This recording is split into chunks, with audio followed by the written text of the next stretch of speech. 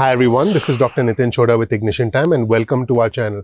Once again, thank you so much for making our channel one of the fastest growing channels on YouTube for politics and current affairs, for personal finance, for stimulus news and unemployment benefits. Now, if there's anything worthwhile to report, I'll report it to you. Well, I do have something important to report. The $300 a week lost wages assistance program has now been approved, as far as we can tell, in every state except Nevada. Nevada has applied, but they haven't been approved yet. In fact, you'll see a screen from FEMA on your website, and this is the list as we scroll down the list on the FEMA website. And this list actually shows Nebraska was just approved, and this just happened yesterday. So as we scroll down this list, you'll see that every single state that applied, with the exception of Nevada, has been approved for the lost wages assistance program. However, and this is a big caveat, again, as we go down this list, you'll see that all states have been approved. Arizona, by the way, was the first state that started paying, followed by several other states, including Texas. However, speaking of Texas, you'll see an article on your screen from the Texas Tribune,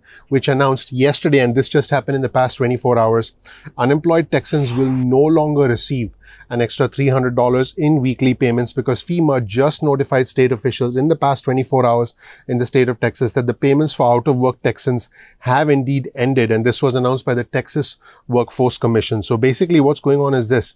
Everybody who's been receiving $300 weekly unemployment benefits by Texas will no longer receive those $300 booster payments after claims from last week are paid. So again, after the claims from last week are paid, there will be no more $300 week payments because this money is essentially running out. And the agency said in a news release in the past 24 hours, the Texas Workforce Agency, that it was notified by FEMA, which provided the funds that, the money had essentially run out. Roughly 1.8 million Texans are receiving the $300 benefit, and it's not clear at this point in time whether more aid will be coming to Texas. Keep in mind that all the states were guaranteed 3 weeks of payments, and after that they had to certify week after week. But right now, it's not clear whether any more federal relief is coming for unemployed individuals. And again, this is from for the state of Texas. So according to recent news reports, the president is considering additional executive actions. And I did do another video yesterday where I talked about additional executive actions that the president was considering. But as of right now, it looks like the unemployment benefits for Texans are over and done with. Now, on your screen, you'll see an article from the New York Times about the $300 weekly benefits, who will get it, and when will individuals get it. I've done other videos on my channel talking about when individuals get it, but I'll give you some more new information that has just come to light for this video. Now, what we know so far about the states that are paying a full $400 is as follows. Kentucky, Montana, and West Virginia are the states that are paying a full $400, not the $300, but a $400 week benefit on top of the state UI benefits. And Vermont's plan to pay the full $400 is still awaiting approval from the state's legislature. And Kansas also said it plans to pay the full $400 a week. Also, like I mentioned, at this moment in time, Nevada is the only state that has applied but has still not received the approval. And if you want to check the status of approvals, definitely check out the FEMA website. Once again, here's the FEMA website that shows you all the approvals for the different states that FEMA has provided approval for. So you can definitely check out this list, and your state is probably somewhere on the list. And now keep in mind, once the states get the money, it's up to the states to then distribute that money to their residents. Speaking of distribution of money, here's another chart on your screen that shows you that payments could still be weeks away. There are 6 states at the time I'm recording this video that are already paying, and 3 states have said that they'll start paying out early September or sooner, which should be right around now. Also keep in mind that today, at the time I'm recording this video, September 10th, is the last day that states have to actually apply for the funds. Again, today is the last day that states can apply for the funds. Mid-September, 12 states have said that they'll start paying out in the middle of September. I have done other videos. I have done another video providing you with a timeline on when different states are paying out. So definitely check out that video. 2 states are paying out in late September.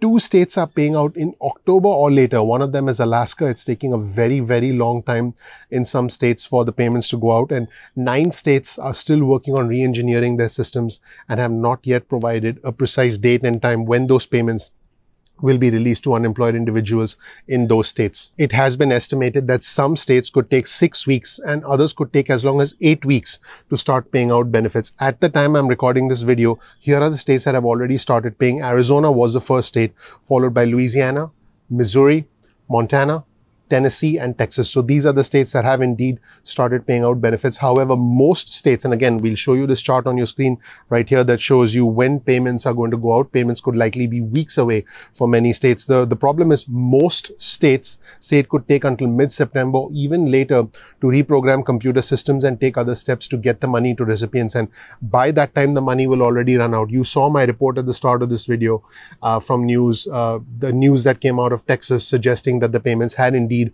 already run out, because this is a very limited amount of money. And while I've been reporting the numbers, there are some things that are actually being reported by economists that suggest that individuals simply don't have jobs to go back to. The contention that individuals are getting overpaid and are therefore not going back to work by portions of the Republican administration, by portions of the Republican establishment, have indeed been refuted by economists. In fact, there was a recent report from an economist at the Becker-Friedman Institute for Research in Economics at the University of Chicago, found that despite anecdotal reports of individuals turning down jobs, which means, yes, there are some individuals who are turning down jobs because they make more money on unemployment, but despite that, I quote, very few workers would not have returned to work if given the opportunity.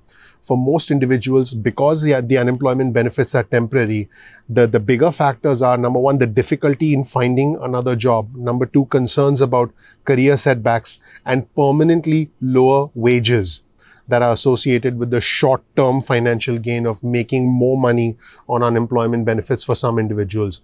The long and short of it is that individuals do want to get back to work, but the jobs aren't there. And individuals who had jobs have actually lost them permanently. In fact, there's a growing sentiment amongst individuals that the job losses might be permanent. And keep in mind, according to the Labor Department, an individual who rejects an offer of suitable employment, again, an individual who rejects an offer of suitable employment is not eligible for unemployment benefits according to the Labor Department. I have done other videos on what is considered suitable employment. I've done another video on what is considered an offer of suitable employment and whether you have good cause to refuse an offer of suitable employment. So definitely make sure you watch those videos. Thank you so much for watching, everybody. I really appreciate it. My name is Dr. Nitin Choda with Ignition Time. If you learned something new, please consider clicking like. Please subscribe, please enable notifications, because it really helps out our channel. It helps out my team. It helps out the YouTube algorithm. If you don't know anything about me, check out my introductory video on our channel. I have the fortune, the honor, the privilege of living the American dream. I'll never get tired of saying that. And I am a beneficiary of American exceptionalism. I'm a beneficiary of American greatness. And I do hope that you consider following our channel, subscribing and enabling notifications. Now, sometimes YouTube does not send out notifications. So make sure you bookmark youtube.com/ignition time. Once again, that's youtube.com/ignition time. This way you can visit our channel and you can get updates at any time that you want. You won't miss a single video. Speaking of notifications, get your cell phone out, send a text message with the word ignition or with the word time to 70,000. That's 70000. This way you can get added to SMS list and you'll get alerts and you can opt out at any time. Speaking of alerts, if you go to ignitiontime.com/alerts, that's ignitiontime.com/alerts. You can get on our email list and you can also opt out of our emails at any time that you want. We release videos at 2 p.m. East Coast time most days of the week, so make sure you subscribe to our channel. Also follow us on Instagram. Our Instagram handle is ignition_time. That's ignition_time. We release exclusive content on Instagram specifically for our Instagram followers. One more time, please consider clicking like. Please subscribe. Please enable notifications. Thank you so much. I'm really looking forward to seeing you in the next episode of Ignition Time. I'll talk to you soon. Bye.